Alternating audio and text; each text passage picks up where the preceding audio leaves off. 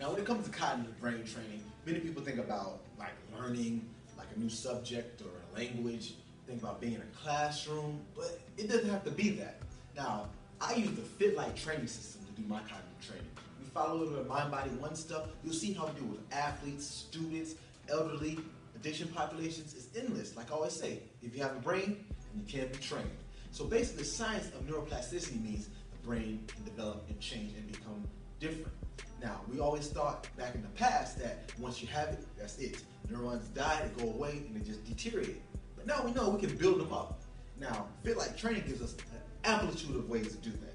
Now, one drill I like to use is the plank light drill.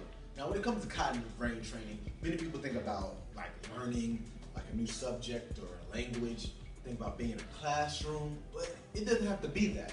Now, I use the FITLIGHT training system to do my cognitive training. We follow a little bit of Mind, Body, One stuff. You'll see how we do it with athletes, students, elderly, addiction populations. It's endless. Like I always say, if you have a brain, you can be trained. So basically, the science of neuroplasticity means the brain can develop and change and become different. Now, we always thought back in the past that once you have it, that's it. Neurons die, they go away, and they just deteriorate.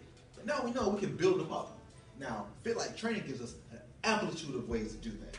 Now, one drill I like to use is the plank light drill. Now, you know, most of our drills incorporate some kind of decision-making, processing, working memory, attentional focus, but always is coupled with some kind of physical task. In this case, you're doing a plank. Now, while holding the plank, a lot of things are going to be going on. Now, first, the light activates. Now, there's 3 different lights about a foot apart. Now, under each light, there's 2 cards flipped over. Now, each card could be either red, yellow, green, or blue. Same thing with the lights. So when the light activates, say red, and you flip the card over of your choice, any of the 6, and if it's the same color of the light that's activated, you're going to use your left hand and decide to use that to deactivate the light. Now, if it doesn't match the color that's activated, you're going to use your right hand. So for example, if the red light comes on, I flip the card over, and it's red, I'm using the left hand. But if it comes on and it's blue, and I flip over a red card, I'm using my right hand. So I can be quick to make these maneuvers using fine motor skills and dexterity to move the card over, but also quickly process the information as quick as possible to make the physical movement to put the light out. Now, a lot's going on here, so you got to carry out the instructions and make the decisions. Now, this is just one of many drills that I have for you to work on cognitive function using the FITLIGHT system. Now, just remember, get your mind right and see the light.